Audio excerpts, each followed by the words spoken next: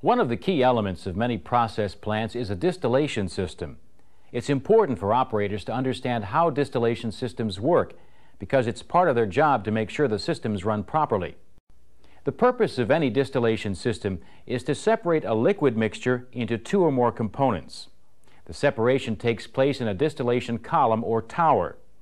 The liquid mixture is called feed or charge, and the components into which it's separated are called cuts or fractions. Let's take a look at a simplified representation of a distillation system. In this example, the feed is stored in a tank. During operation, a pump is used to move the feed from the tank to a preheater. In the preheater, the mixture is heated under pressure to just below its boiling point. The pressure in the tower is lower than the pressure in the preheater, so when the feed enters the tower, it starts to boil. The vapors from the boiling liquid, which primarily contain the lighter components in the feed, rise in the tower. The remaining liquid, which consists primarily of the heavier components in the feed, moves down the tower and collects at the bottom. Some of this liquid is drawn off as the bottom's product, and some of it's routed to a device called a reboiler, which is connected to the bottom of the tower. The reboiler is usually a heat exchanger that's designed to vaporize the lighter components that remain in the liquid from the bottom of the tower. Vapors from the reboiler, or in some cases a mixture of vapors and liquid, re-enter the tower. The vapors then rise up in the tower. These vapors and the heat they contain are often referred to as boil-up. The hot boil-up provides heat that's needed for the distillation process to take place in the tower. The vapors that rise up in the tower are routed to a condenser. The purpose of the condenser is to cool and condense the vapors into liquid. From the condenser, the liquid flows into a receiver or accumulator. The receiver provides a reservoir for the liquid. Part of the liquid from the receiver is pumped back into the top of the tower, and part of it is drawn off as the tower's overhead product. This is to separate vapors and liquid. The trays are spaced throughout the tower.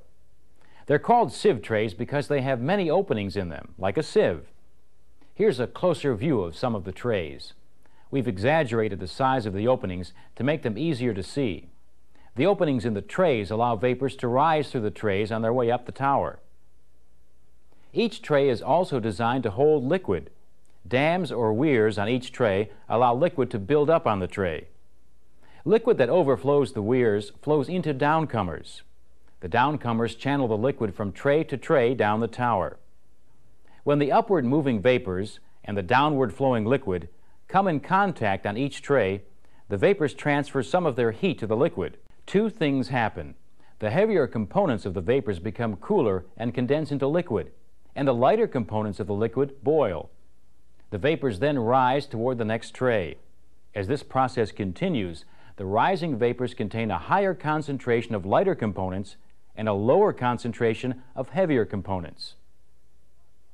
So this is how the distillation process is repeated on each tray as the vapors rise through the tower. Now, not every distillation tower is designed in the exact same way. However, every tower can be divided into three basic sections.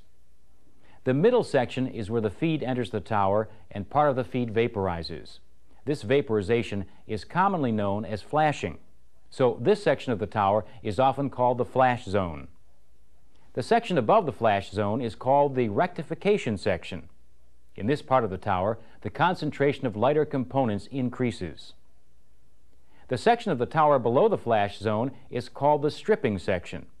In this section, the lighter components are vaporized or stripped from the heavier liquid.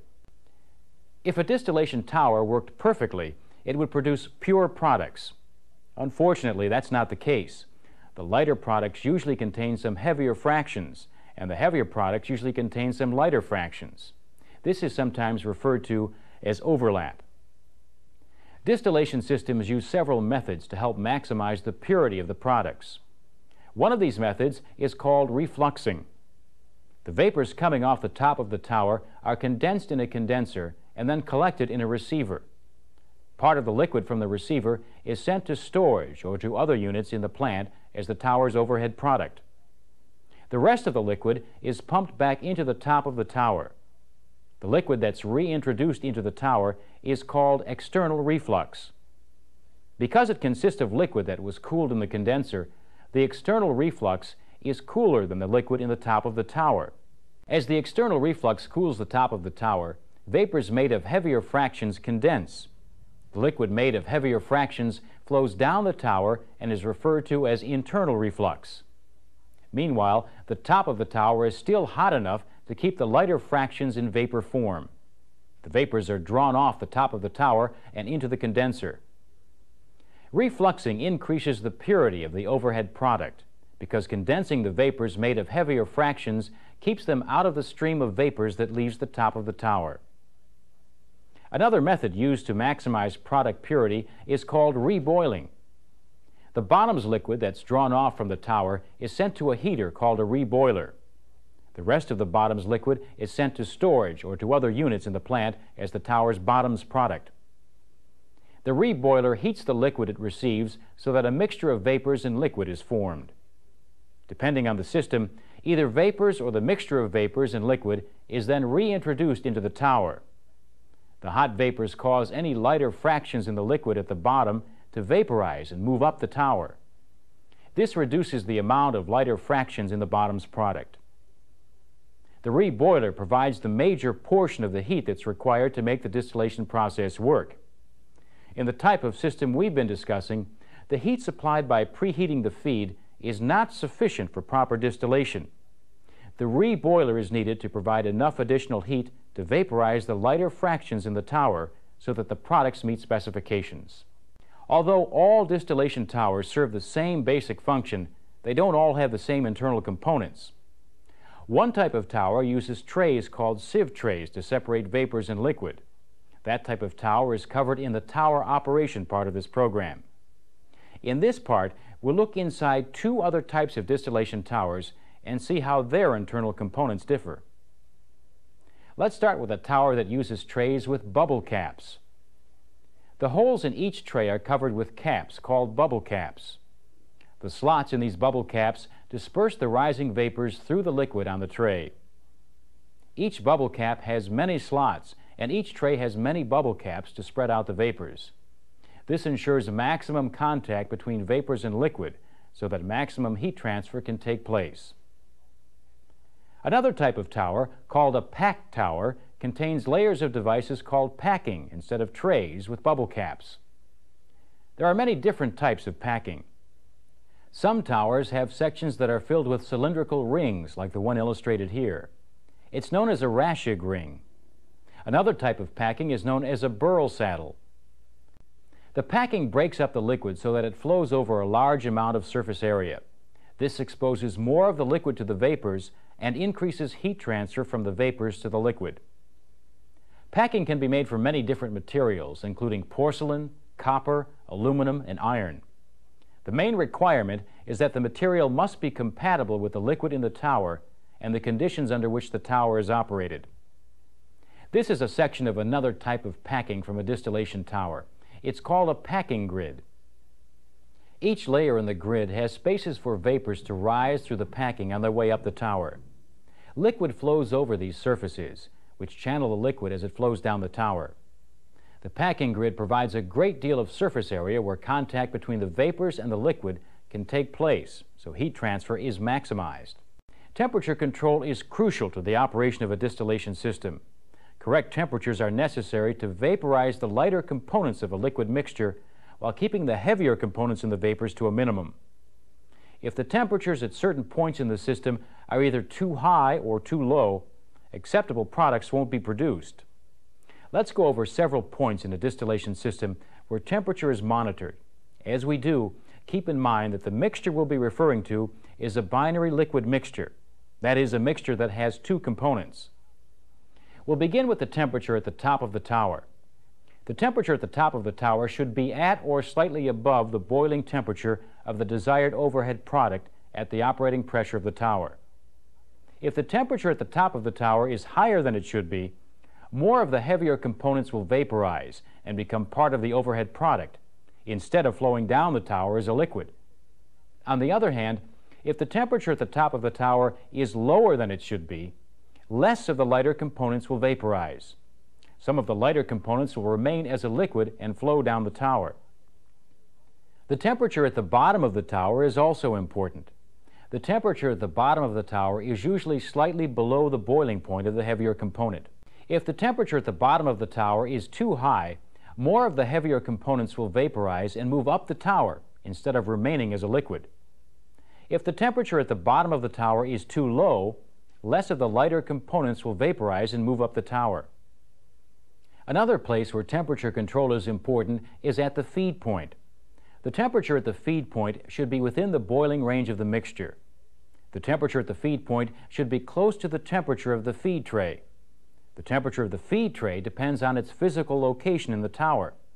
For example, the lower the feed tray is in the tower, the higher its temperature will be. If the temperature at the feed point is higher than it should be, more of the heavier components will vaporize and move up the tower instead of moving down the tower as a liquid. On the other hand, if the feed point temperature is too low, less of the lighter components will vaporize, and more lighter components will end up in the bottom of the tower. While the temperatures at various points in a distillation system are important, the relationships between the temperatures are also important. The temperature decreases as the material moves higher in the tower. The gradual decrease in temperature from the bottom of a distillation tower to the top is called the temperature gradient. The temperature gradient is measured in terms of the difference between the temperature at the bottom of the tower and the temperature at the top of the tower. In order to maintain the proper temperature gradient, temperatures at critical points in the system must be controlled. Temperatures in a distillation system are typically controlled in three ways. One way is to control the temperature of the feed mixture by using a preheater. This regulates the temperature at the feed point. At the bottom of the tower, temperature is controlled by the amount of heat that is added by the reboiler. This added heat is referred to as boil-up. The temperature at the top of the tower is controlled by the amount or the temperature of the cool liquid that's pumped back into the tower from the overhead receiver.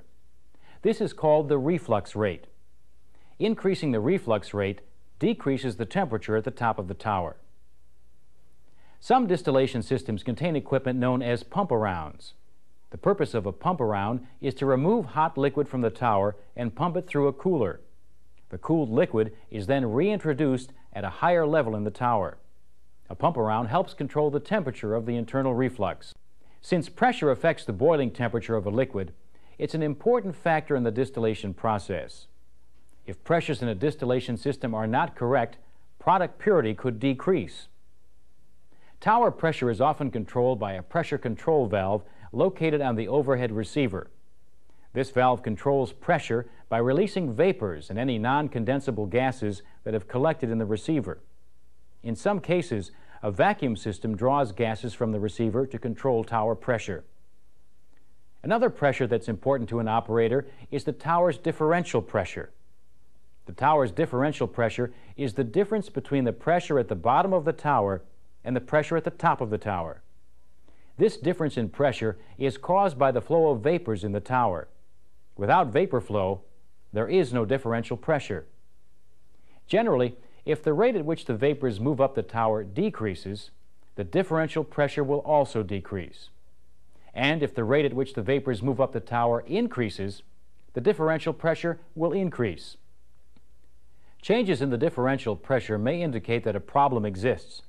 For example, an increase in differential pressure could be an indication that the feed rate is too high. Too much feed entering the tower will overload it. If this happens, the differential pressure will increase, and the tower will be unable to make the desired separation. In this case, it might be necessary to decrease the feed rate. Now, changes in the tower's differential pressure may be caused by other problems. For example, if the differential pressure increases, the boil-up rate may be too high. In other words, the reboiler may be returning too much vapor or vapor-liquid mixture to the tower. This problem can be corrected by reducing the boil-up rate. Another problem that may affect the tower's differential pressure is a decrease in condenser efficiency. If the condenser's tubes are plugged or there's not enough cooling water flowing through the condenser's pressure will increase. As a result, the flow of vapors from the tower to the condenser will decrease, and so will the vapor flow up the tower. This means that the tower top pressure will increase, and the differential pressure will decrease. If a condenser problem is suspected, the condenser should be checked, and corrective action should be taken if necessary. Now, changes in the tower's differential pressure may have other causes in addition to the ones we've identified. So it's important to carefully evaluate any situation before corrective action is taken. In this topic, we looked at two key factors in the distillation process: temperature and pressure. Remember that although we discussed them separately, temperature and pressure work together. Both of these factors must be correct for the distillation process to work properly. Now, try to answer some practice questions to check your understanding of what we've gone over.